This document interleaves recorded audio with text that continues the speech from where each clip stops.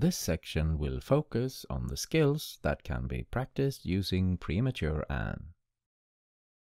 The head of the mannequin is placed in the neutral position and we begin positive pressure ventilations, producing realistic chest rise and fall.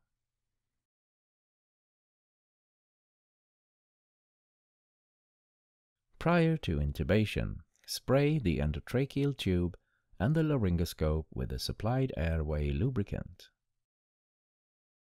Premature Anne is being intubated with a 2.5 mm endotracheal tube.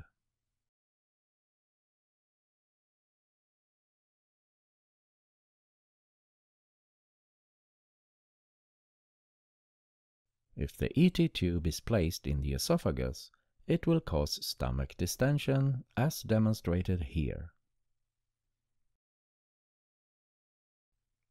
The umbilical cord allows for the insertion of an umbilical venous catheter with realistic flashback.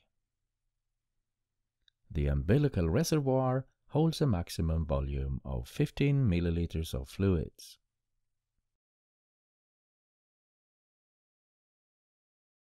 The pre-ported peripheral IV ports of Premature Anne are dry use only, with no administration of fluids.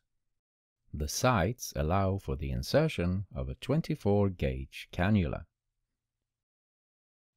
Here we demonstrate the use of the antecubital fossa site for the practice of insertion and securing of an IV line.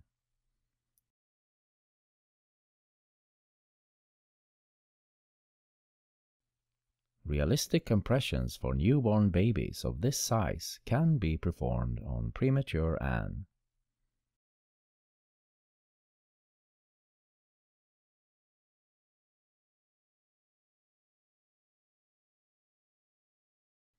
The nasogastric tube should be lubricated prior to insertion into the nostrils of Premature Anne.